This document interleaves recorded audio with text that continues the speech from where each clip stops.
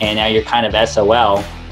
You know, subject to, I think, is a great option for a lot of guys that they may not know about.